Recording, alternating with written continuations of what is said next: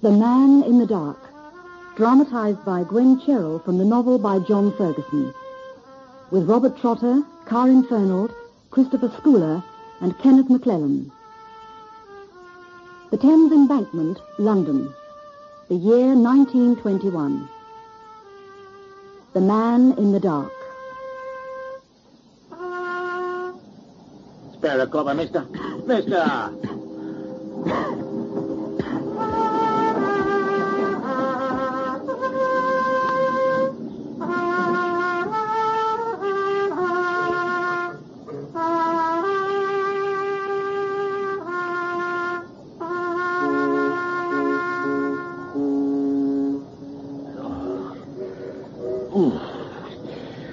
Waste of time playing anything. Nobody about night like this. Hello. Old China. Uh-huh. I'll move up then. It's a bit of room.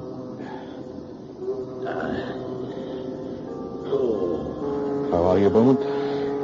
Yeah. What's your name, my name? I have a good memory. I have to have. Hey. I didn't send you none of my letters, did I? A begging letter to me? Oh, look at me, man. I'm in rags.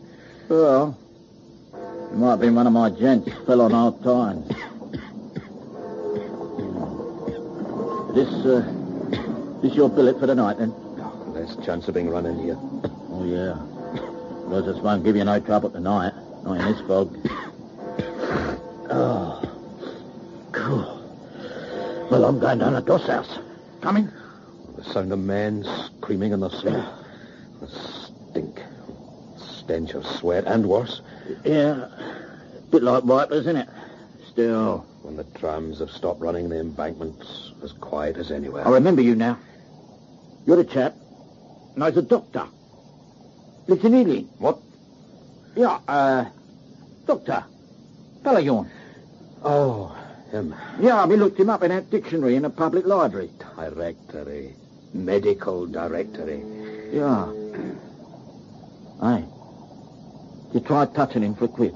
No. Why I not? couldn't beg from him. I haven't seen him for years. Last time we met, we were students. Before you got your blighty. You're too proud, mate. That's your trouble. Ain't your fault you got a rifle butt in the face. There's hundreds.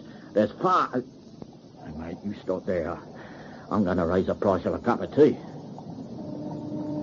I tell you, Ponsonby Paget is a journalistic genius, McNabb. He's a genius for raking muck, I'll give you that. Best of luck, Governor. He prints the truth. He prints half-truths. The public opens his lousy rag and reads, "There is no truth in the rumour," and they think, what rumour is this? That's what I'm saying. He uses the oldest tricks in Fleet Street. He starts rumours by denying them. And he sells like hotcakes. It's dirty, laddie, it's dirty. Nobody in public life is free from his innuendos. Spare a copper, mister. There's no denying his circulation figures. They're higher than John Bull's. Yes, no wonder John Bull don't prosecute him.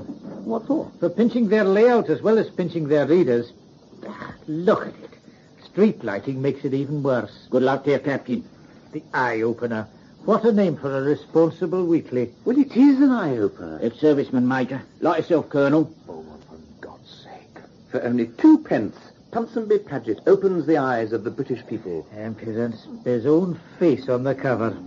Britannia's eyes are opened. I wonder how much it costs to shut her mouth. What? The price probably varies. Depends who he's got in his clutches at the time. And you, Mr. Godfrey Chance, rising young journalist, you'd work for this Pegswell? He liked that article I showed him. I think he admired my cheek. I took it out to his house. Stick to the Daily Record, laddie. It's an honest paper. McNabb, you're a humbug. You like the Record because it pays for the odd article. Excuse me, Governor, excuse me. That the eye-opener? Yeah, do you want it? Yeah, not half. You like it? Oh, like it. Keeps the cold out of treat, this does. Here, get yourself a hot drink. Governor. Thanks very much. Are you going back to the Records office, Mr. Chance? Yes. I'll come with you. What did he give you? Tanner? Yeah. I'll split it with you. Got change? Change? I haven't a penny in the world. Ain't you? Here, look. You take this. Buy yourself a ticket to Ealing. No, man, Now, no. listen. Look, I'm not giving it. I'm lending it. And I want it back, see? With interest. Now, going out to Ealing on the underground, you're going to see your doctor, pal. You're going to make a touch. And I'll be waiting back at the Doss house for my half share. Got it?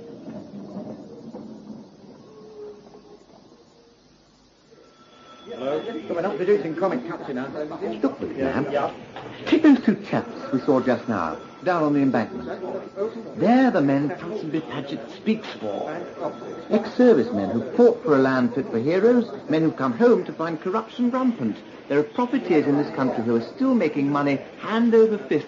Paget exposes them. And makes a fortune for himself while he's at it. He's a great man. He speaks for England. Oh, dear, oh, dear. That's why he's worshipped. Not by his victims, he's not. Victims? You're very naive, Mr. Chance, if you think that all Paget's money comes from the proceeds of his twopenny weekly newspaper. What do you mean? Some comes from what he threatens to print, not what he actually prints. You're not suggesting he takes bribes? Paget takes bribes not to publish? This is 1921, Mr. Chance. Men in public life don't take bribes, nor do they give them. They merely do business together. Dear me, what a lot you have to learn. Evening, McNab. Chance, I want you. Yes, sir. Lead article, Foreign Secretary speech. Yes, sir. Copy's on my desk. Go and get it. Right, sir. McNab. No, sir. What? No, Mr. Matheson, I am not your employee. I'm merely a private investigator and your special correspondent in the event of a special crime. How's business? Find me a good crime. Find me one and I'll run your story. Plus expense. If it's a good crime, and a baffling one. Baffling to the police, that is. The old man wants to have a go at them. The police? I'm sorry for that. I'm a great admirer of the police force. Why didn't you join it then, instead of setting up on your own? What are you looking for? I was wondering if Mr. Chance kept any sustenance in his day. Chance? He's a teetotaler, you know that. I meant food. Aha! Biscuits. Who is Stephen Ware, Mr. Matheson? Who? The rumour that Sir Stephen Ware will be nominated for the Bywitch Division is without foundation. Where did you get that? From the Eye Opener. Oh, that rag. Are you going to run the story? What story? And anyway, who's Stephen Ware? I wonder if Ponsonby Paget's put his hands on him. Don't you? Have a biscuit. Where? Yeah, the only Ware I can think of is Ware the financier. Huh? A couple of years ago, he got mixed up in a merchant bank that failed. Why did it fail? It handled some of the profits made by the munitions millionaires out of the manufacture of poison gas. Mucky money. The friendly societies wouldn't touch it. Too many of their members were gassed themselves. Matheson? Good evening, Mr. Matheson. This is Ponsonby Paget. An unexpected honor, Mr. Paget. Well, for me, my dear fellow. I didn't expect the deputy editor of the Record to be the handmaiden to his own minion. You want Godfrey Chance? If I may, it's a personal matter. Chance! Now, what's he up to? Chance? Oh, PP. Chance! The great man himself? Coming. Yes, sir. Telephone. And my office when you've finished. Yes, sir. Thank you, sir. Godfrey Chance. Good evening, my dear young man. Mr. Paget? Short notice, but like you, I am a busy man. I want you to have dinner with me tonight. Tonight? At my house. It means leaving right away. You have my address. But, Mr. Paget... I'll be waiting for you. Mr. Paget, I can't. What? I've got an article to write, and then I have to... Damn. Oh, what a pity. I wanted to talk to you about that piece you left with me. However, Oh, Lord. look here. What time will you be free? By 10. Can I rely on your being here at my house by 11? Oh, certainly by then. Ah, good. Now, this is a big thing for you. Take the sack rather than disappoint me. You understand? Yes. Good. I'm afraid I shan't be able to offer you supper, but a man on whom I can rely may hope for something more than his supper before long. That was... So it was. He wants me to go to his house. You'd better look sharp. The folk's coming down thicker than ever. Where does he live? In Ealing.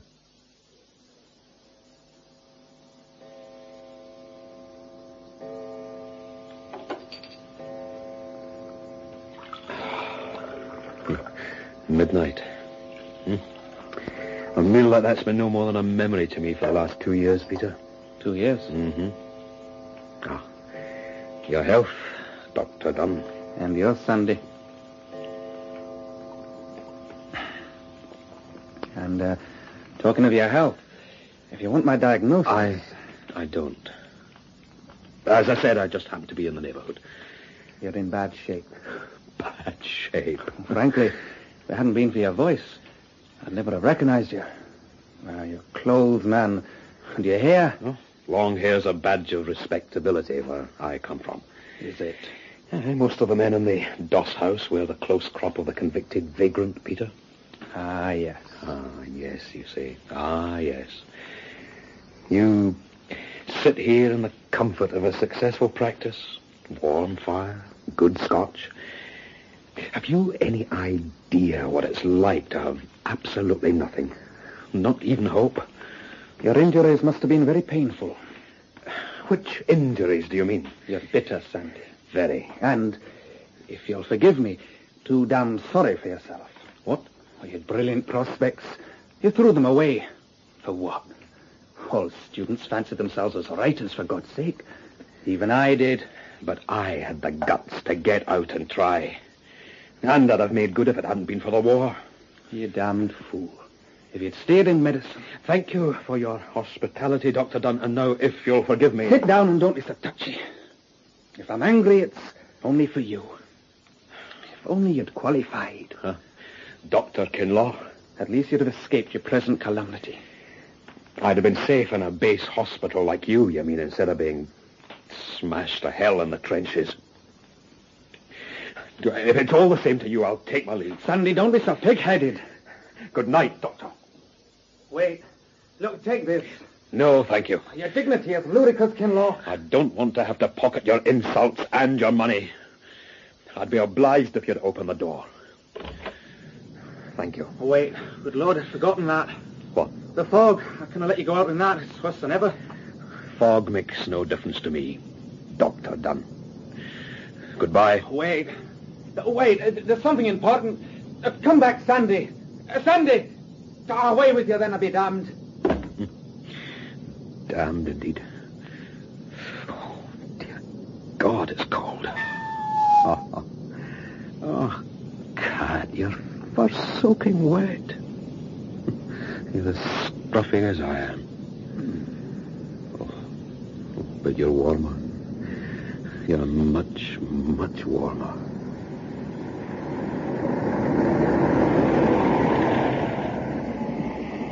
Where are we now, cabby? I'm sorry, Chuck. I can't see. If you ask me, we're going round in circles. I thought we'd have been out of the worst of it by now. You want me to go on? What time is it? Oh, past midnight. Go on.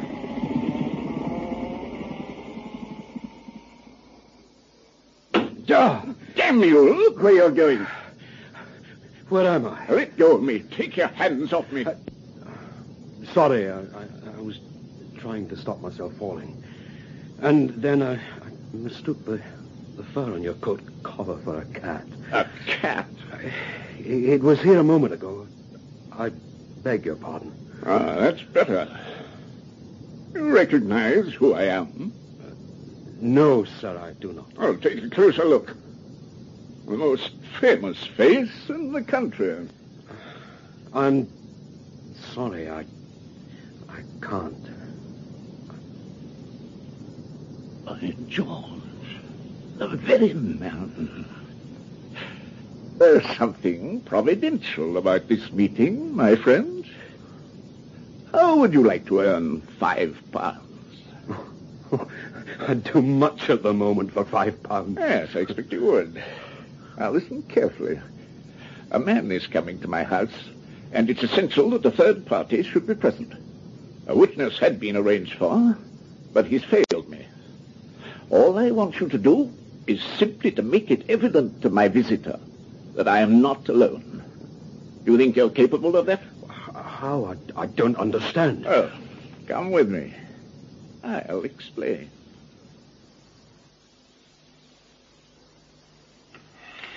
I'll just close the curtains. I shall close, but not lock, the French windows. I'm not certain which entrance my visitor will choose for his arrival. Leather-bound books, brandy, cigars, the aroma of fine Now, living. behind the screen is a chair and a table. What I want you to do is to sit here, my good man, and when I give the signal, make a noise as if you're busy with some papers. Now, give me that stick. No, I'd rather keep it. I'll lay it across my knees. Oh, very well. Now, I'll just draw the screen round you. I shall now give 3 taps on the fender with the poker. Are you ready? Ready? Right? Did you not hear it? Yes, but I can't find the papers. You've forgotten the papers. Well, try these. They'll sound like music in your ears. 1, 2, 3, 4, 5 pounds. Music to me, certainly. Not very audible to your visitor. Well, cough then. Cough. But only after I've tapped on the fender 3 times. Now, let's shut you in again. There. I'll make the fire up.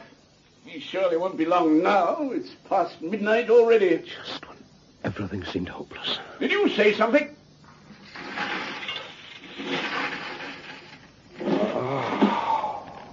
Warm room. Comfortable chair.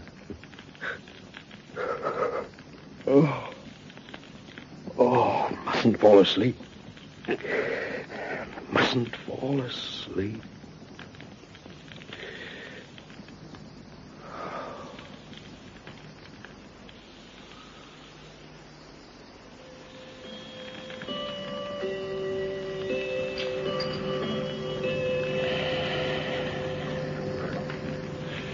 I trust the journey wasn't too unpleasant. One travels hopefully. Of course, especially on an errand like this. Whiskey? I'm honored that you should come. And interested. Interested in what? Well, your career. A promising politician rising rapidly in public life. What can stop this young man from reaching the top, I ask myself. What indeed? Our notes, where are those Nothing notes? that I can think of. Can you? There is one thing. Oh, it's chilly in here. Would you like me to rouse the fire? As I was saying, there is one thing, one small indiscretion, which could be erased. Ah, I see. The evidence of it purchased, you mean? Oh, come. And if I refuse to be blackmailed? All I'm suggesting is a little business arrangement. I surely don't take you by surprise. No, you don't. I have come prepared. Excellent.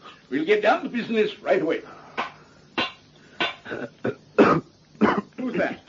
I am also prepared. We are not alone. So that's your game. Well, this time you've mistaken your man. Fistic, I'll say. Ah, you fool. Violence won't help you. What? Put that knife away. Oh, my God. You're afraid. The all-powerful bully is afraid. Keep off! Keep off! Oh, my God, oh, my God. What are you afraid for? Your life? Your miserable life? Keep off! There's Keep only off! one end for vermin like you. Help! Help! Oh, no, no.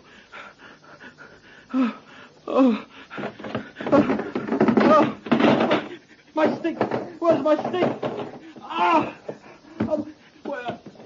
Ah, the rat crawls out from behind the arrow. My hands! What have I got on my hands? Stay where you are. Don't move. Is it blood? Oh, the wall. Let me lean against the wall. Do as I say, rat. Cringing, groveling rat. If I can... Crawling on all fours. Come here. Don't come near me. Come here, rat. I learnt what to do with rats in Palestine.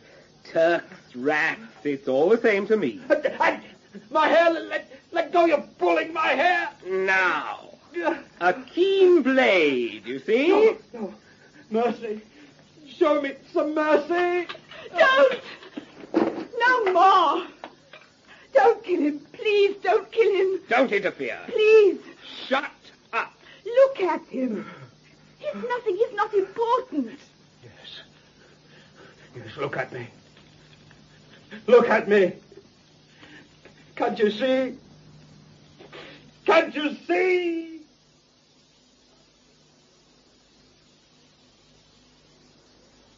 How did you know Mr. Paget was dead, Mr. Chance?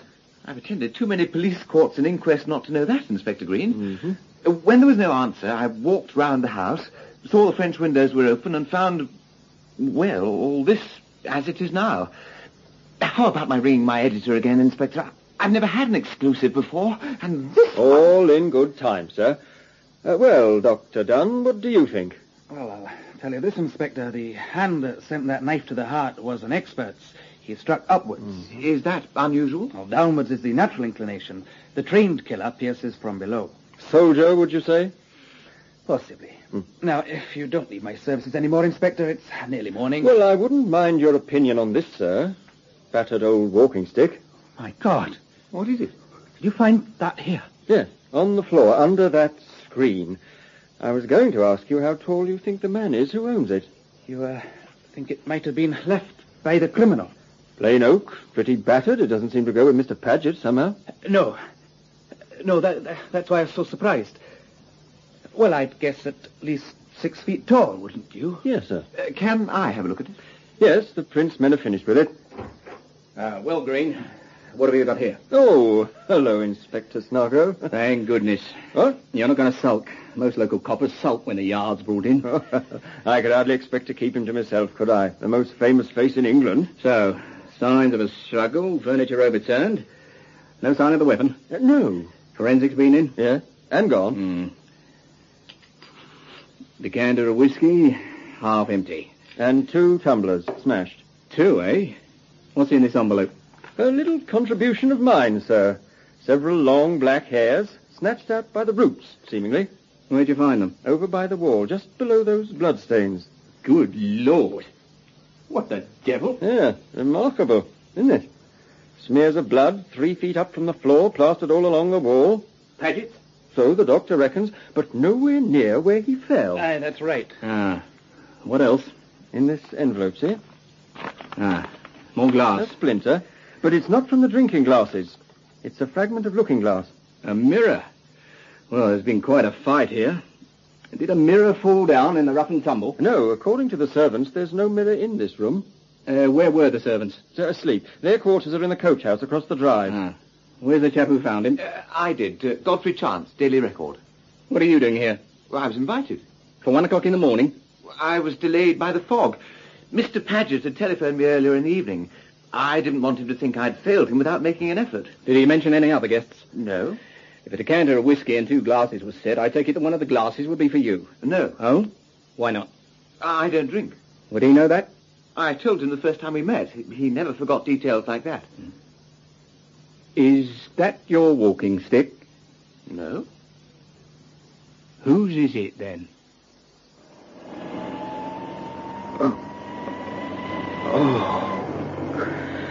Oh, my head. How are you feeling?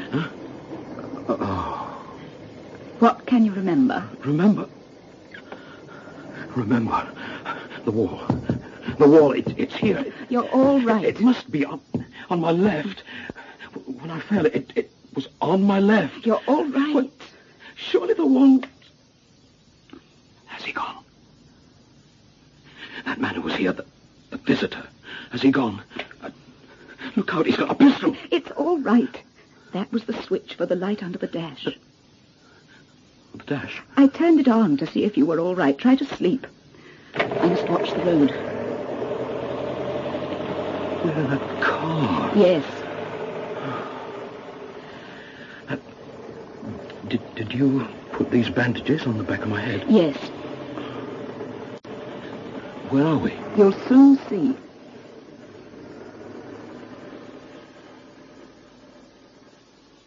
Last night, Mr. Ponsonby Paget was sitting where I'm sitting now. I'm reconstructing for you, McNabb. Thank you, Inspector Snargrove. He was expecting someone. A friend. Someone who didn't turn up. Not for want of trying. Not Mr. Chance. It was somebody else. Oh? According to the butler, the whiskey decanter had been filled in readiness for a guest. Like Mr. Chance, he didn't turn up either. But somebody else did. Somebody who was uninvited. The murderer. Very good, Mr. Chance. Probably he was a burglar and the owner of the walking stick. But then, why did he knife Paget? Why didn't he just clout him with his stick? Burglar or not, he was a cool customer. He calmly stuck a knife into Paget and then had the gall to help himself to his whiskey. Really? From the fingerprints on the tumbler fragments, it's evident that Paget lifted his glass more than once. The other glass was used once only. Who takes his whiskey in one gulp? Any good Scot, eh, McNab? Certainly right, not an invited fireside guest. Much more likely it would be burglar, who's just committed murder and feels the need for a slug. Are there any blood stains on the tumbler? No. Apart from Paget's, which you'd expect, there's just this one set, clear on the crystal. That's odd. Why? You reckon he took the dram after he'd killed Paget? Yes. That wall is most horribly blood-stained. Whose prints are those? Paget's? No. Whose are they? My dear McNab, they're the burglars. So he must have taken his nip before he killed Paget. Otherwise, the bloodstains would be on the glass as well as on the wall. A cool customer, you say, Snargrove? Look at these marks. The man who clawed that wall wasn't calm. He was frantic. Well, we knew he was lame. Maybe he fell down and was trying to drag himself upright when he heard my taxicab. Why didn't he make for the door, then? None of these marks leads towards the doors. It looks to me as if he was searching for something. Searching for something? For what? The electric light switch? 3 feet up from the floor. Besides, the lights were on when I arrived. Were they? Oh, I'm surprised. I had the feeling that he must have been in the dark. Why? Well, surely he wouldn't have left all this evidence against himself if he could have seen what he was doing. Fingerprints, locks of hair, fragments of his pocket mirror. Well, he could see all right. How else could he have aimed the knife so accurately? Well, you're right. It's a complete paradox. Cold-blooded murder and blind panic. You know, Inspector Snargrove, what interests me? Huh? As a policeman, you try to reconstruct the crime and everything that led up to it. I always want to know what happened immediately afterwards. Where is he now, I ask myself? And what's he doing? We passed through a small town a while back. I thought you were asleep. I heard a church clock strike. Why are you putting the light on again? I'm not. I'm turning off the headlights. Look, it's almost daylight. A breath of air. How do you come to be associated with such an evil man? What? He was wicked. Your face isn't altogether wicked. Lady, my face is smashed, unshaven and unwashed. There isn't light enough for you to see that. If you'll sit up and look, you'll see for yourself. Through those trees, straight ahead, look. Daybreak. And the birds. I've decided to drop you just along this road. What for? To get rid of you. Is that man dead? Yes. It's a hanging business, then. Look, you will be out of it. Forget what you saw last night. Keep out of the way of the police and you'll be all right. I see. All this solicitude for me and my escape, it's for the murderer's safety. Never mind about that. How is it that you're associated with such a wicked man? Stop the car. Drop me here. You make me sick. You know, lady, you might as well have saved yourself the trouble. I didn't see the man who was murdered. What? Nor the man who killed him. I can't see you either. I'm blind. Blind? Yes. Sharper eyes than yours missed that in the fog last night. Didn't even know where I was. So you're free. You're free to drive away. Why don't you? I gave you good news, didn't I? Somebody's coming. Get back in the car. No time. What are you doing? I'll pretend to be looking at your tires. Don't hide. Look as if you were doing your hair or something. Yes, all right. Where's my bag? What is it? Nothing. Get down. Morning. Good morning, officer. Not too bad for January, is it? You in trouble, miss? No, thank you. Ah. Oh, well, then. I'll be on my way. Has he gone? He stared at you. Who was it? A policeman. A country bobby on his round. What took you by surprise just now? Nothing. When? When you opened your handbag, you saw something that surprised you. Oh, my mirror was smashed to pieces, that's all. Please get back in the car or he'll be after us. I thought you said he'd gone. Why should he come back? Please. And anyway, you've just turned me loose. For heaven's sake, you're covered in blood. Ah. Of course he'll be after us. You're an appalling sight. Oi! I say! Quick, get in. Did he get your number? No, I didn't give him time. Where are we going? Where I'd meant to go in the first place. A village. What village? Oh, never mind. Did you intend to take me there? What made you change your mind and throw me out? Was it my face?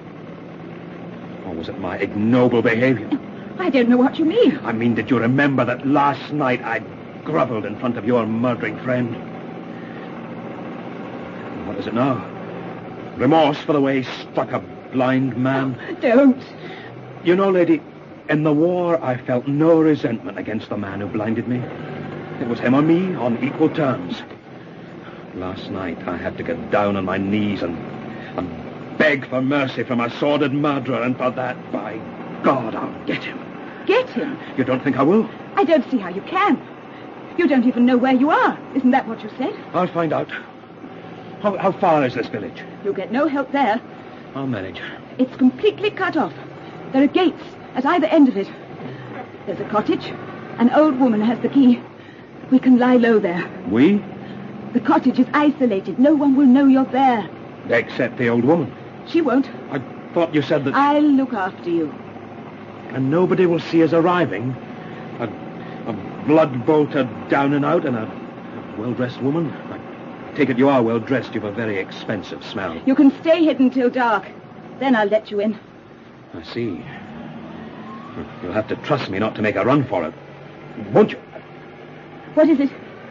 My stick. What? My stick. What stick? Oh. You didn't bring it? Of course I didn't bring it. I didn't know then. Where is it? In that room. Well, it must be. It was beside my chair, behind the screen. What's it look like? Is it painted white? No. Are your initials on it? Oh, and it has a silver tip, perhaps, with an ivory handle. Can it be identified? As my friend Beaumont would say, there's hundreds, thousands just like it. Who's Beaumont? A man I met in the Doss house. Did he know you were going to that house last night? Lady, nobody knew I was going to that house last night. Least of all me.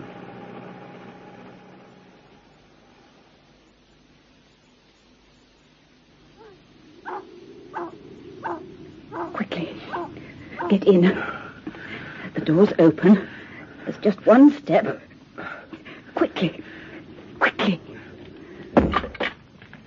Oh! Done it. You're in. Oh, thank heavens. I'm sorry. You must be frozen hidden out there all day like that. Come near the fire and get warm. No. What? I want to see where I am. See. See. You thought I was helpless, lady. I'm not. Stay where you are.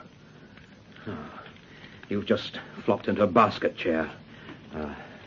Near the fire. Don't move.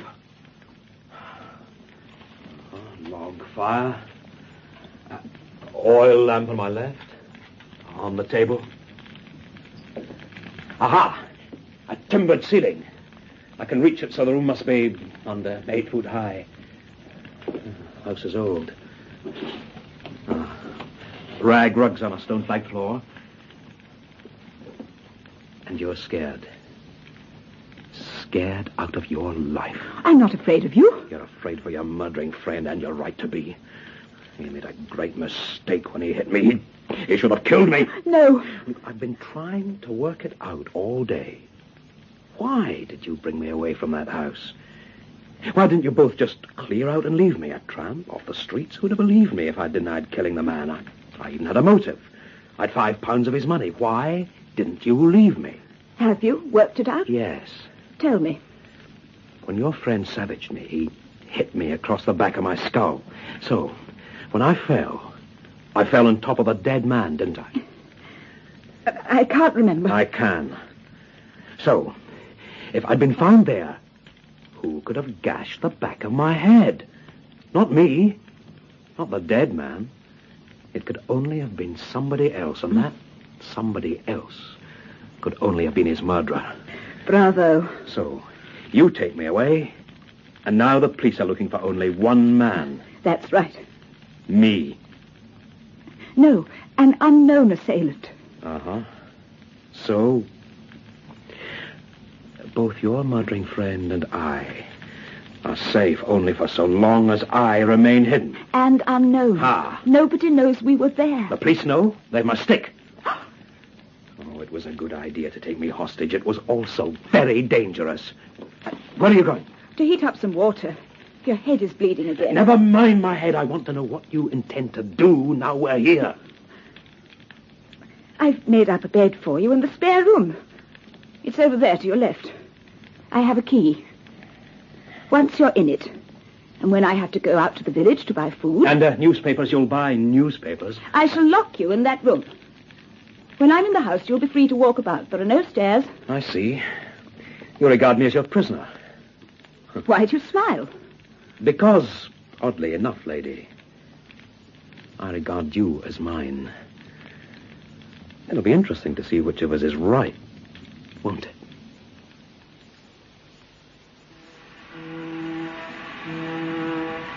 Tea? Biscuit? Have a biscuit. No, thanks. And for goodness sake, close the window. I can feel the damp rising from the river all the way up here. If you will have offices off the Strand. Offices? An attic with a gas ring. Snargrove's not going to solve this case, Mr. Chance. Why not? He's closed his mind. He thinks that the chappie who killed Paget was the same fellow who crawled round the room on his hands and knees. This extraordinary fop of a fellow. He carries a pocket mirror, yet he wears his hair unfashionably long. 1 minute he's in a blind panic, and the next minute he's having a quiet nip of whiskey and calmly limping away, leaving his walking stick behind. You saw that stick. Describe it. Well, it was, practical, thick. Much used? Lord, yes. Well worn? Yes. The handle? Grimy, sweaty. The tip? The tip? The other end from the handle? Well, I didn't... No, you didn't, did you? I did. That was very well worn, too, but not where you'd expect it to be. How do you mean? A lame man leans heavily on either his right side or his left. Sooner or later, his stick gets worn down on the side nearest his gammy leg. Which side was this stick worn down on? Neither. Here's your tea. Oh, thanks. The wear and tear was straight across. What does that mean? The poor devil was blind. Good Lord. That stick belongs to a blind man. A blind man. And an innocent one. Why hasn't he reported? What happened then? Why didn't he go to the police? I wonder. Where is he? And what was he doing there in the first place? He wasn't an accomplice, that's for sure. Who'd take a blind man to assist in a murder? You mean he was there by accident? He just happened to stumble in on it? 1 o'clock in the morning? What if he'd found a shakedown for the night in Paget's garden? We can reckon he was poor, perhaps destitute. He heard Paget cry for help. The French windows were open. He went to help him, stumbled over that screen, and then fell over Paget's body. Very unpleasant for him. Can't have been all that cosy for the murderer. Find out the names of all blind persons who were reported missing from home that night. Good idea. Shouldn't take long. Please God, there aren't that many. And I want you to look out for any reports of unidentified bodies. You think they might have done him in as well? They? Why they? Well, I don't know. I mean, well, I wouldn't fancy carrying a 6-footer on my own, would you? He was spirited away somehow, wasn't he? He certainly didn't walk away on his own, otherwise he'd have taken his stick. There are no signs of his being dragged, so he must have been knocked out and carried. Mr. Chance, you've just made a bright suggestion. Oh, thanks. That would explain why the murderer suddenly turned squeamish. Why he didn't just knife our blind fellow. Why? It might also explain those fragments of looking glass. What have they got to do with it? I should have remembered. Where there's trouble, cherchez la femme. Good morning.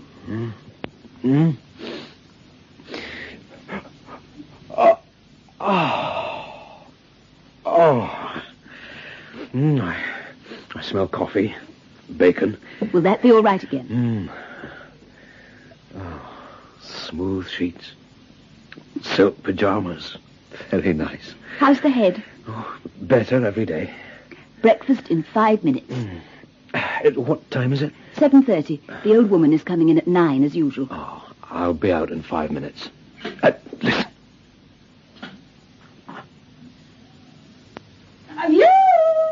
She's here. Stay here. Don't move. Mrs. Speddy. You're early today, Mrs. Speddy. Well, I hope you don't mind me, lady, but you've been a getting to your room so fast, I haven't had no chance for a gossip. Well, you know, if you don't mind me saying so, I reckon you lost your rosy cheeks. Still, I'm glad to see you eat hearty these days. 3 eggs, 8 rashers. Well, there's nothing like a great big breakfast that'll put the roses back. That and some good long walks along the downs. Oh, like when he was a little Miss Stella. Oh, and now you're a wedding. Mrs. Prebble, show me your photograph in the record. Old Jacob Witch. Now, you remember old Jacob Witch at the post office? Well, he wrapped it round a pot of treacle and didn't never notice there was your photograph, but Mrs. Prebble did, and then... Oh, what's the matter, me lady? Are you all right? Yes, I was leaning on this door. I didn't notice it was open. I thought I'd closed it. Damn.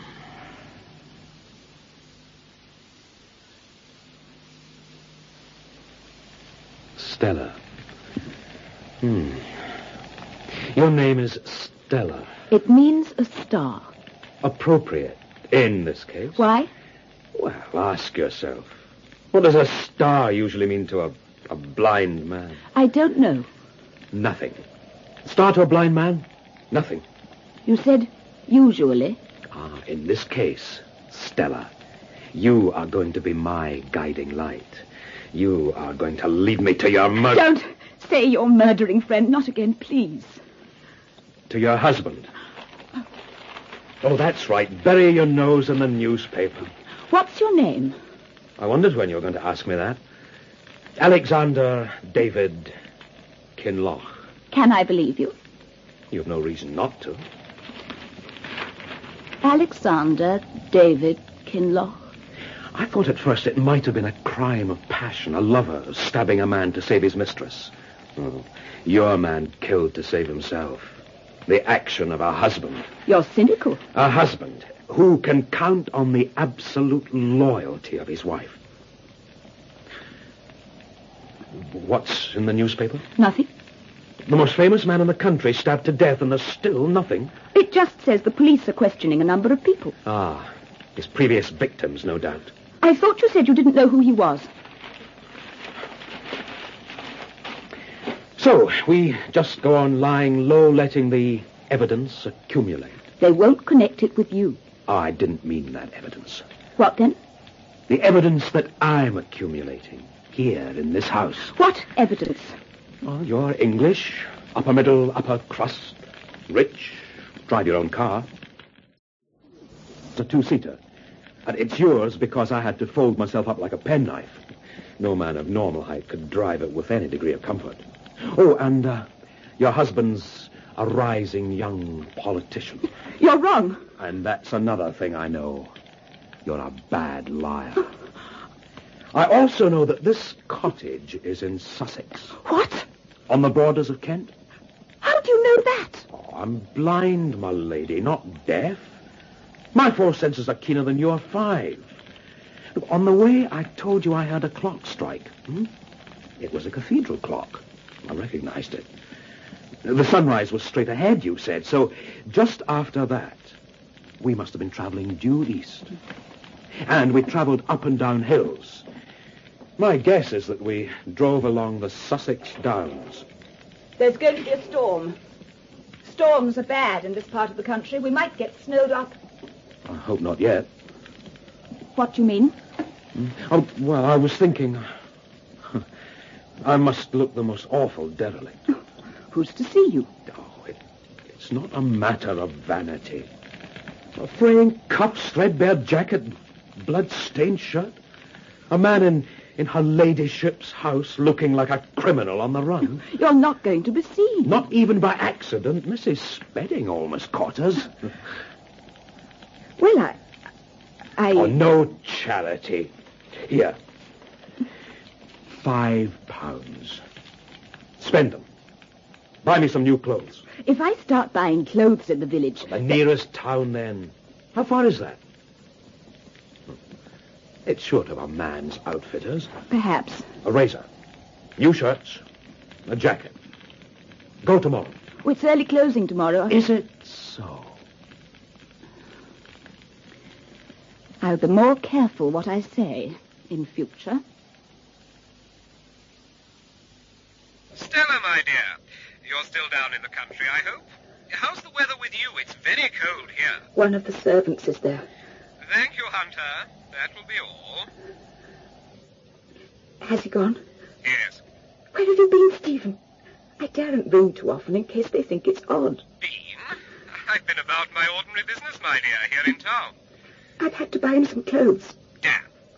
Have you given them to him yet? No. I thought I'd ask you first what you thought. Now listen. Cut off all the labels. What? Anything which tells where or when the clothes might have been made or bought, remove it. Why? My dear, if you didn't, he would read them. Oh, Stephen, how can he read them? I told you. With his fingertips, my dear. He'd read the stitching, and that might give away the name of the place where you bought them. Oh. Why else? It isn't so that... So that... what? So that he won't be identified. I mean, if he was found dead, I mean. Dear me. Do you detest him as much as that? Do you really find his company so abhorrent that you... Stephen! And I was thinking that you were rather fond of the poor man. Has he told you his name yet? Stella? What? Does he still refuse to tell you his name? Yes. Yes, he does. Just Sandy. He's a Scot. It seems better to leave it like that. Very wise. Too much knowledge can hang a man. Or a woman. Please stop teasing me like this, Stephen. Teasing? All this talk of death and hanging. Please, Stephen, what am I to do? I'm beginning to feel that you've... I've what, my dear? Deserted me. Deserted you? Now that's odd. All our friends are beginning to think it's the other way round. Why are you tormenting me like this? Listen, my dear, I have to go into the constituencies for a few weeks. A few weeks? If there is a crisis, and this tramp makes accusations, deny them. But Stephen! Damn it, Stella, you either deny him or you deny me. Now, which of us will it be? Pull yourself together. Won't be for much longer. Thank you for ringing. Good night. Found near the Reform Club on Sunday last. No. Missing from home, Daisy, Evelyn, Mary. No. Alexander David Kinloch will hear something to his advantage by communicating with Messrs. Selwyn and Smith, Devon Chambers, Chancery Lane. Liberal rewards. No. Compton, Rodney and Elizabeth wish to thank all kind friends. What are you doing? What I do every morning. sifting through the agony columns, missing persons. Why are you concentrating on this blind man? Why don't you go straight for the murderer, like Inspector Snargrove? Because that man is a known quantity. With routine inquiries, legwork, paperwork, sooner or later Snargrove will get him. Matheson will have kittens if he does. And the trouble is he won't be able to make it stick. Because our murderer's got pals in high places? No. Because the crime itself was well planned and he's got nerves of steel. Matheson says... I know what your editor says. I've got it here. Who is the murderer's friend? Time. Time blots out vital evidence, dulls the memories of important witnesses, and lessens public outrage at this abominable crime. So it does. Our man knows that. Except for one set of fingerprints on a tumbler, not one of those incredible clues could be traced to him. Time's working for him on that side. It's also working against him on the other. What other? The unexpected. The longer he has that blind man to cope with, the more difficult it's getting. He may have killed him by now. Perhaps he has. But dead or alive, what's he going to do with him? 1, 2, 3, 4. 1, 2, 3, 4. Why are you counting? I'm trying to judge the length of your hair from the strokes of your hairbrush. Oh. It's been a long time since a woman wore her hair over her shoulders in my company. You're blushing. It's nothing to me what you look like. I'm not beautiful. No? I got the impression you were. Not from me. No, not from you. From whom? 2 people walking on the common. The wind blew the conversation towards my window. When? A week ago. You forget that a blind man lives in his mind and in his imagination. And tonight, I picture you as you sit there in your long silk robe. Oh. It's long, but it isn't silk. Just an ordinary peignoir. Oh. Dinner at 8. Soup and fish. No, it's just a comfortable sort of robe. I got it in the town when I bought your things. It's not a bit Duclos. Not what? Duclos. What's Duclos? Dressmaker.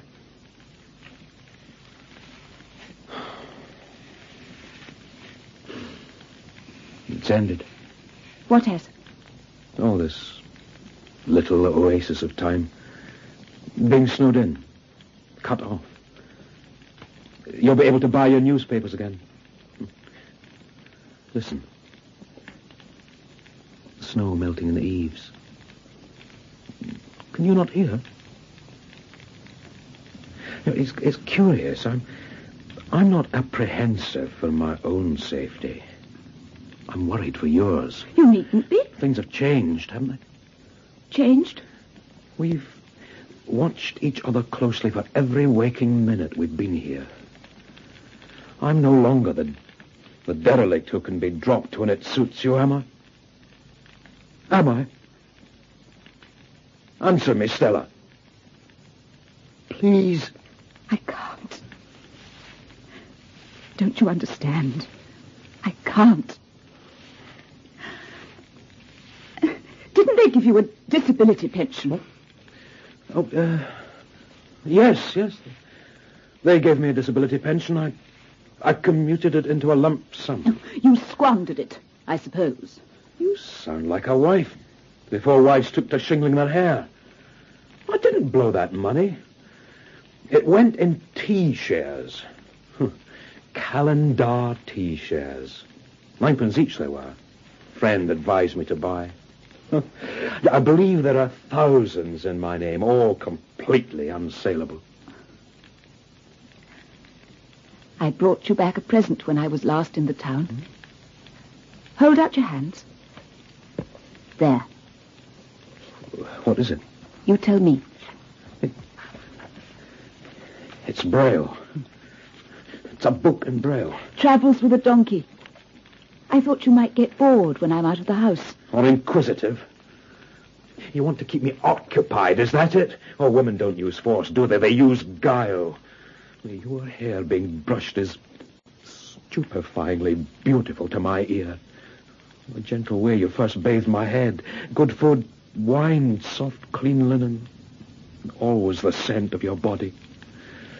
Oh, you almost lulled me into forgetting, my lady. I don't read Braille. I can't. I won't admit that I'm not as able as you. And when you move, I want to be ready to jump. Come in, please, Doctor. Now, I have your card here. Thank you. My name is Dunn. And you're Mr. Selwyn, or Mr. Smith? Well, actually, my name is Spencer, Dr. Dunn. Mrs. Selwyn and Smith died more than 50 years ago. What may I do for you?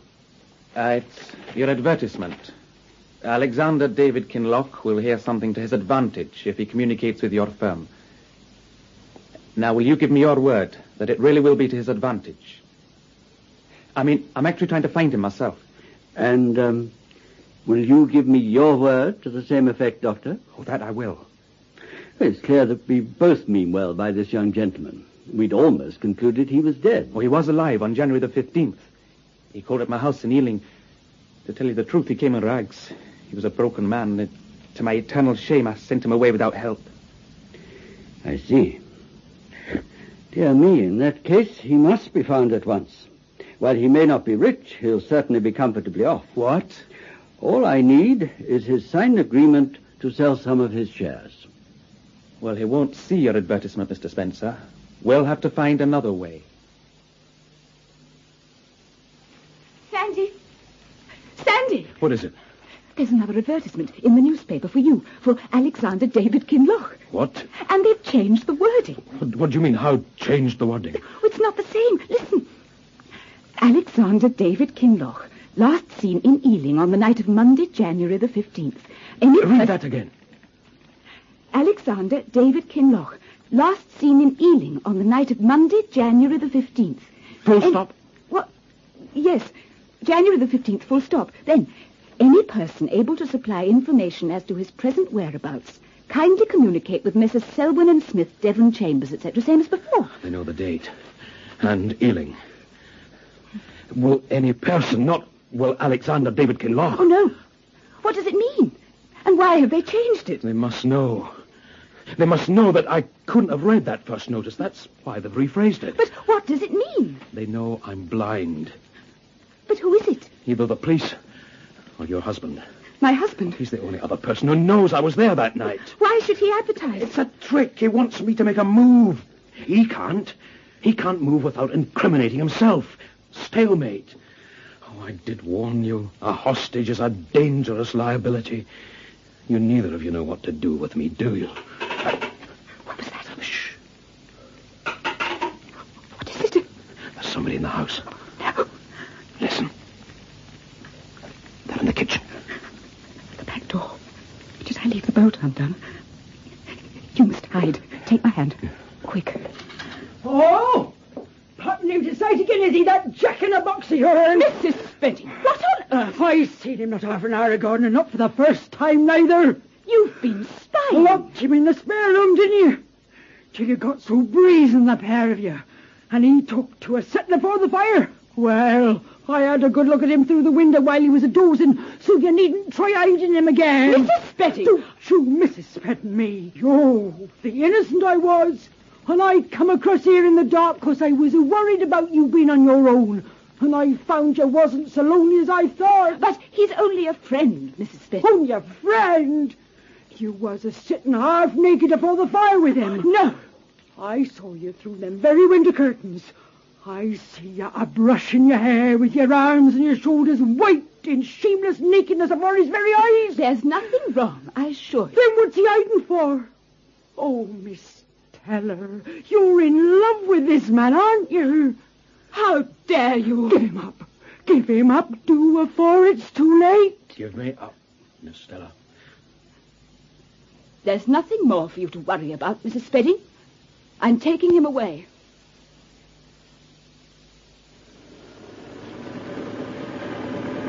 What are we making for? Wherever you want to go. Do you mind if I open this window? You'll get soaked. The sea's running very high. No, it's glorious. Listen. Good Lord, Revali. I hadn't thought to hear that again. Takes me back to the war. Is it raining? Where do you want to go? How long will it take to get from here to Scotland? Scotland? I don't know. 3 days? Scotland, then. All right, Scotland. But when we get there, I want you to forget everything. You understand, don't you, Sandy? Everything. Will you give me your word? As a gentleman? I know you're a gentleman. Well, I'll strike a bargain with you. What's that? When we part, you'll leave me with 2 things. And those are? A bottle of scotch. And a kiss.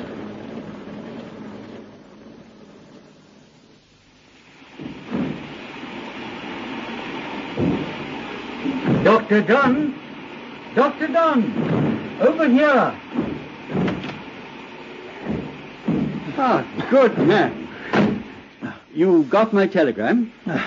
Houston, midnight. I've never moved so fast in my life. Here, give me your bag. Were you followed? I don't think so. Forewarned, disarmed. Ever since you told me I was being watched, I've kept a lookout, just in case. Who was he? Do you know? I thought at first he must be Kinloch himself. He came into my office, as I told you, inquiring about the advertisement. And he was a Scot? Oh, yes. But red-headed.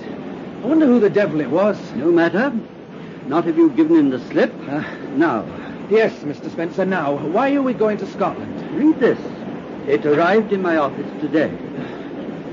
Messrs. Selwyn and Smith will send someone to Mr. Keeler. Who's Mr. Keeler? Read on. Now staying at the Aberlundy Arms, Gart, Argyllshire, they can obtain full information about Alexander David Kinloch. Oh, who's Mr. Keeler? I suspect he might be Mr. Kinloch himself. Look at the handwriting. If Messrs. Selwyn and Smith... Whoever wrote it used parallel rulers to guide his pen. See, each line is straight in itself, but rises towards the right hand because the ruler is not set straight across the paper. Of course. Isn't that how the blind are taught to write? Between 2 rulers? Yes. Mr. Spencer, I think we're on our way to him at last. A biscuit, Mr. Chance? No, thanks. A cup of tea? McNabb, it's been 10 weeks. I know. And Inspector Snargrove is still looking for a man who must be under his very nose. I haven't been idle while you've been covering other assignments, you know.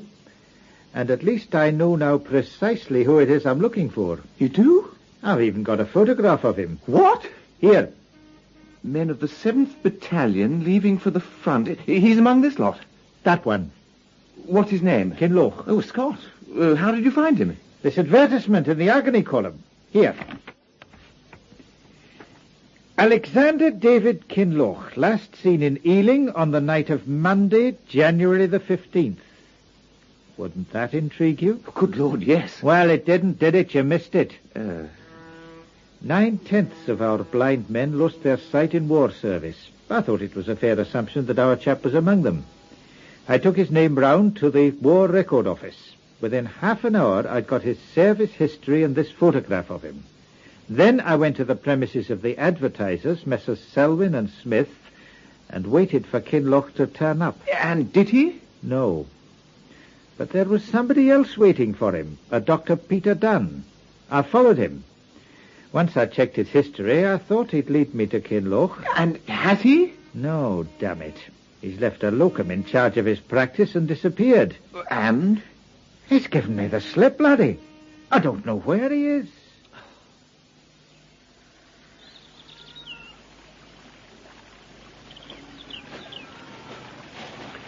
Mr. Keeler? That's me. My name is Spencer.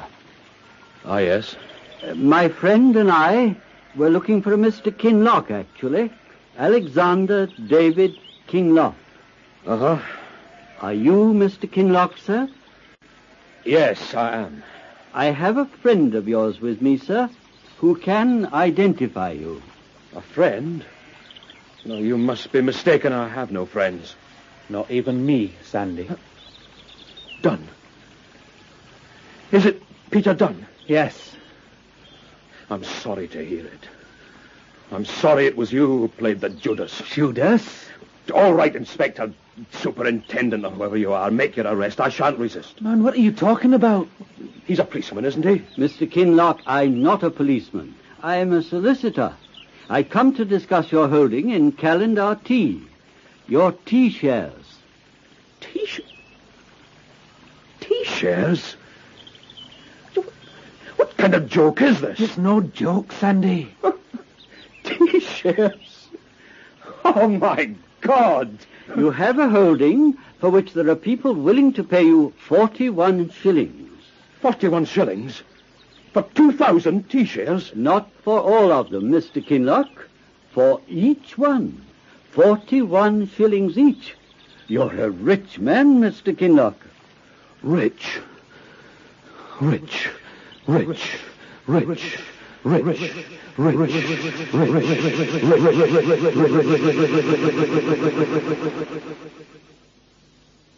Sandy?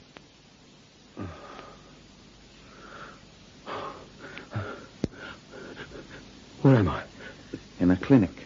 In a private room in a clinic. Where? Well, you've had a bit of a collapse. When? 3 weeks ago. You've had very few lucid moments since. Oh. I remember that there was a policeman. No, not a policeman. Something about T-shares. That's right. But I was at an inn in the Highlands. How did you find me? You told us where you were. Oh, yes. Now, why? I wanted to confess. Confess to what? That murder in Ealing. You didn't do that. Oh, come on, Peter. Look, my life's worthless. I faced that. Hanging's merely one way of ending it, that's all. I can at least save somebody else's life by confessing. What are you saying? Give her a fresh start. There's only one life to consider at the moment, my lad. It's too late, Peter. Listen. That night in Ealing, I saw that your eyes might respond to surgery. You see, Sandy, there are new techniques now.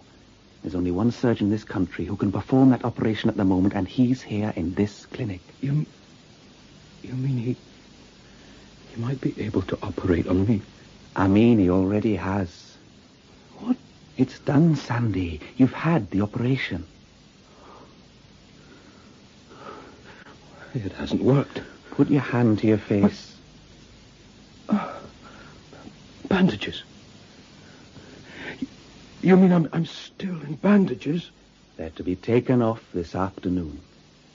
Sit down, Mr. Chance. You're making me nervous. Do you really think he'll come? You said 4 o'clock. He's long overdue. Only 5 minutes. There. Come in. My name is Dunn. Dr. Dunn. I'm Francis McNabb. We haven't actually I know met. you by sight. You followed me on several occasions. Oh, dear. Not very discreetly, obviously. Mr. Godfrey Chance, the journalist, you already know. Monday, the 15th of January, Ealing. Yes, I was called out that night. How do you do? When did you last see Mr. Kinloch, Dr. Dunn? Kinloch? Kinloch, I recall having heard the name, but I... Take a look at this photograph. Good Lord. You recognize him? How I remember him before the war. Blindness doesn't alter a man all that much. You know he was blinded. Doctor, you must tell me where he is. I can't. The man's in great danger. All right. He was there when Paget was murdered, but he didn't kill him. I know that. Do the police? He has nothing to fear by coming forward. Without protection, his life is at risk. Oh, he doesn't give a damn for his own safety. There's a woman. Ah, the looking glass. The fragment of pocket mirror. You were right, McNabb. La femme. The woman is shielding him, is she? Oh, quite the reverse. After being in hiding with him for nearly 2 months, she suddenly dumped him and disappeared. Oh, the man's mad. He was safely out of this appalling mess, and he's gone straight back into it. How? Why? Oh, the woman bewitched him. He doesn't know who she is, where she lives, nothing, but he's determined to find her. And that's what he's doing now, searching for her? I imagine so. He refused to tell me his plans. Didn't want me to be implicated, he said. You mean he's on his own? A blind man looking for an unknown woman on his own? She's not unknown to him. He knows 1,000 things about her. The sound of her voice, the inflections of her speech, her likes, her dislikes. Don't forget, it's when we think people can't see us that we give ourselves away. And the blind have a perceptiveness that sighted mortals like us can't comprehend. You say he has plans? Apparently. He'll find her. And I think I know how. How? Use your imagination, Doctor. If you were blind, how would you set about it? But what? Now what the dickens? What's so funny? But I'm not. I was going to say, I'm not blind.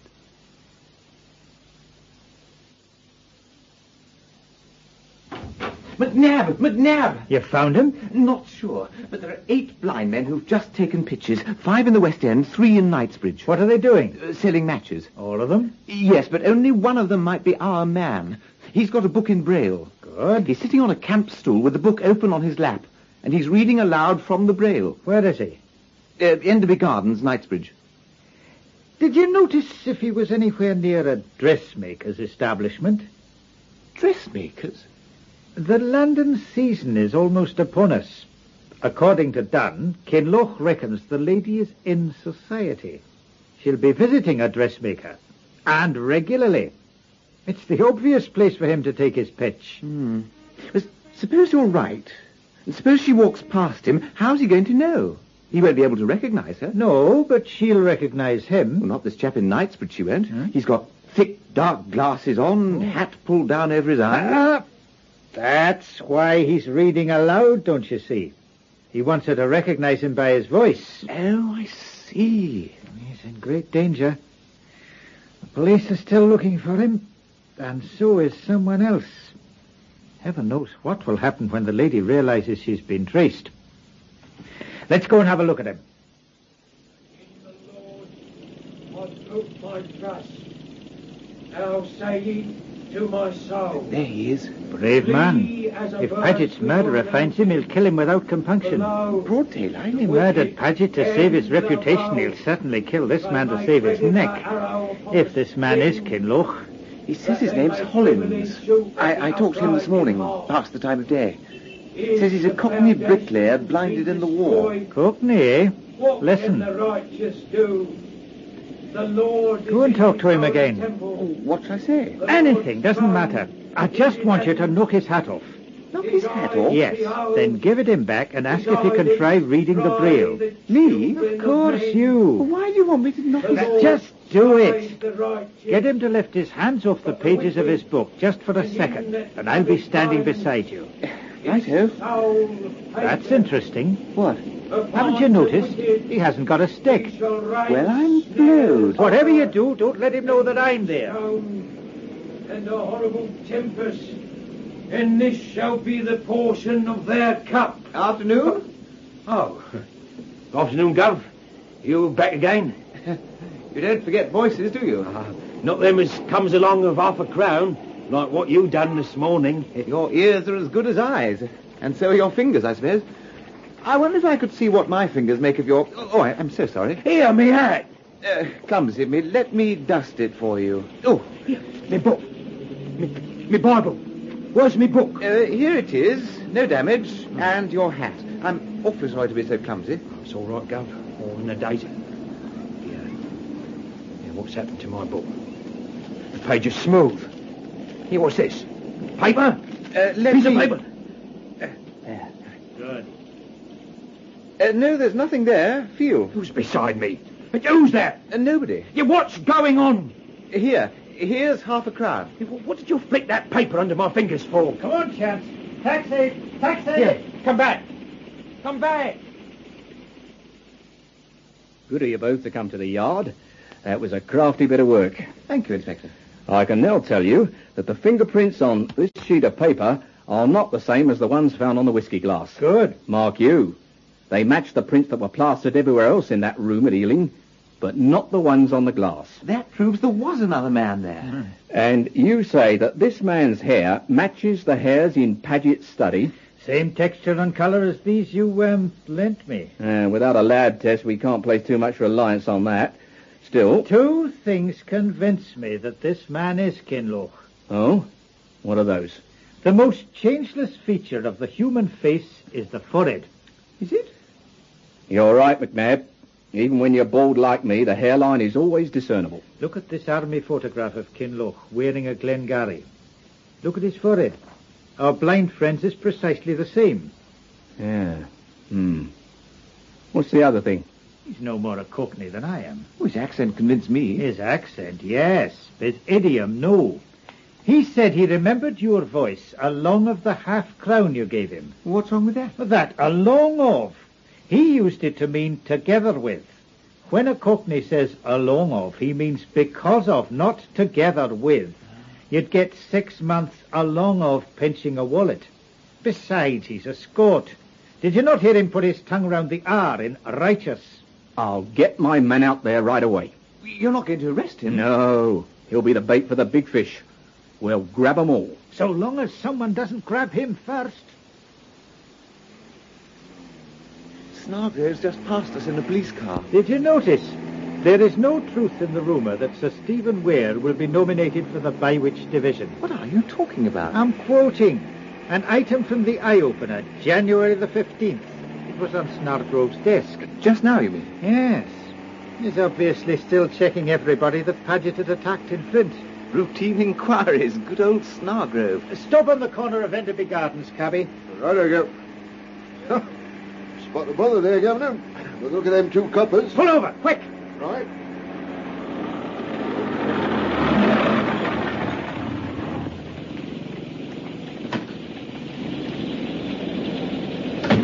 Here. Oh, thanks, Governor.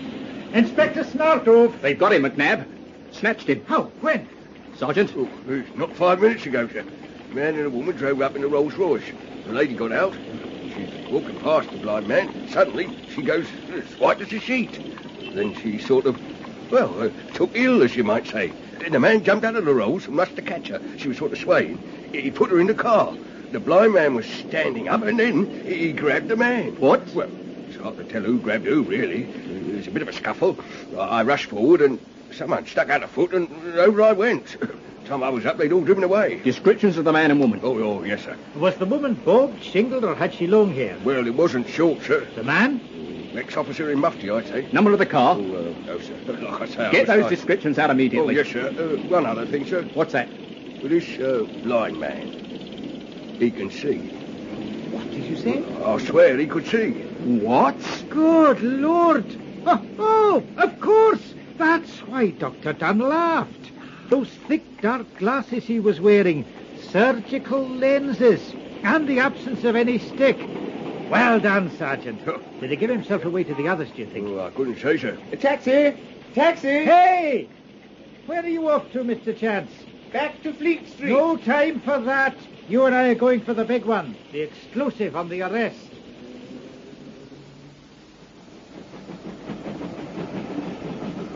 Once they find he can see, his goose is cooked. Now, Kinloch told Dunn that he reckoned the cottage was somewhere near the Kent coast. He remembered travelling alongside the sea. What we've got to find is a coast guard who knows every inch of that littoral from Rochester to Rye. Right. You've got details of the place Kinloch described so vividly to Dunn. If I can read my own shorthand.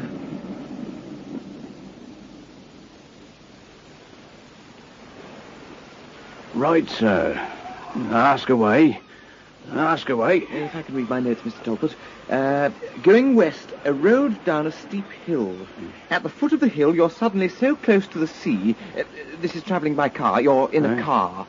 That at high tide, you feel the spray on your face. After about a mile, you turn away from the sea and you don't hear it again. Oh, this is hard. There's a score of places. You feel both the spray and the sun on your left cheek. Well, that's better. It wipes out all North Coast, don't it? Well, sounds a bit like Pegwell Bay, sir. Pegwell Bay? No, that can't be right. Think, man, think. A life is in danger. Walmer. Walmer to a T. Walmer? No, wait a minute. It's a shingle beach. Noisy shingle beach. Well, all the beaches is shingle thereabouts. Leastways till you get to Dymchurch. There's Dover, but that's not a village. At high water of the spring tide, with the noise of surf, you might hear a trumpet. A what, sir? A trumpet, man, a trumpet. Up to your right on higher ground. Dang me. I know the very spot, then. You do? Shorncliffe Camp, that is, lies between Folkestone and Hythe. There's the long hill down before you enter Sandgate. Where on the map? Quick, man, quick. Well, now then... here it is. Kinloch heard the bugle playing the reveille, and they hadn't travelled far from the cottage when they heard it. So well, that now, cottage must be somewhere within this radius. And the village is unusual because it's got gates at either end of it. Come on, chaps. We might be just in time.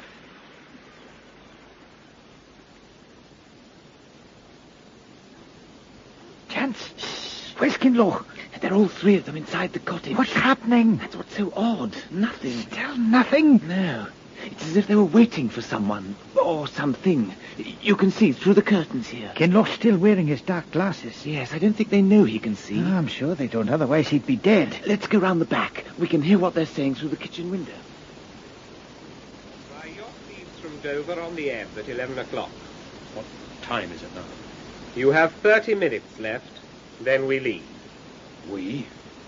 Naturally, I'm taking my wife with me. She pitied you last time, Kinloch, so I spared your life. Now she's in love with you. Steve! And I presume you're in love with her. You'd be a fool to presume anything about me at this moment. If Ware tries to make a dash for it, we've got to stop him. Well, how do we do that? There's his Rolls Royce over there. Go and smash the lights. Right. I hope Kinloch knows what he's doing.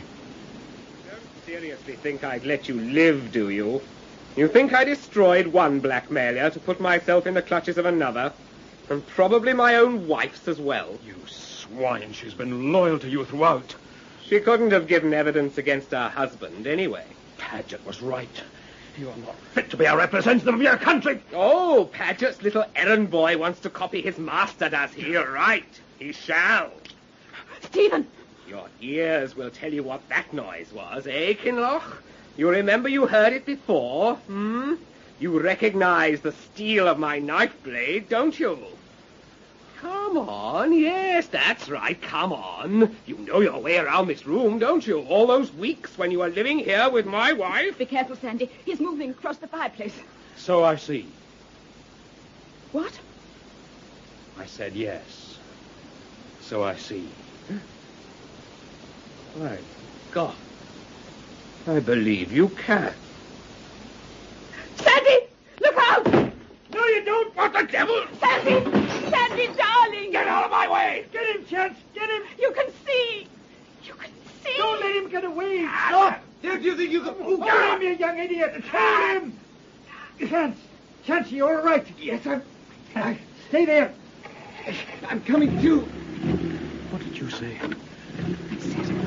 Did you say, darling? Did I? Quickly, we must get an ambulance for Chance.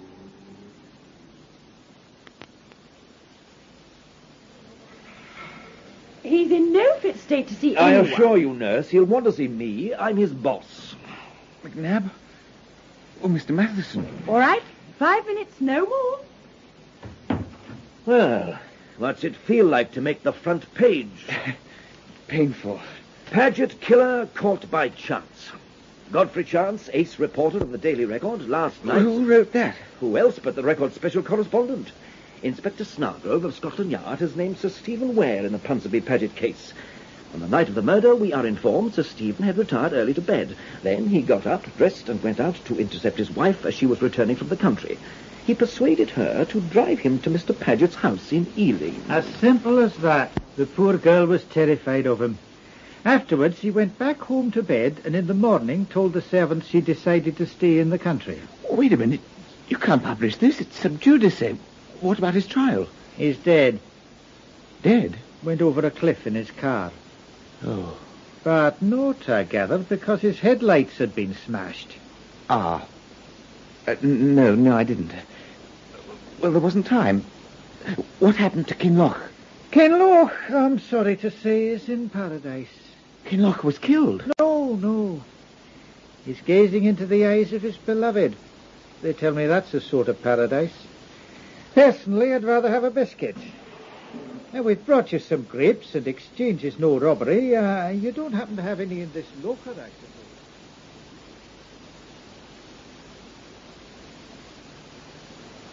In The Man in the Dark, dramatised for radio by Gwen Cherrell from the novel by John Ferguson, Kinloch was played by Robert Trotter, Stella by Karen Fernald, Chance by Christopher Schooler, and McNabb by Kenneth McClellan.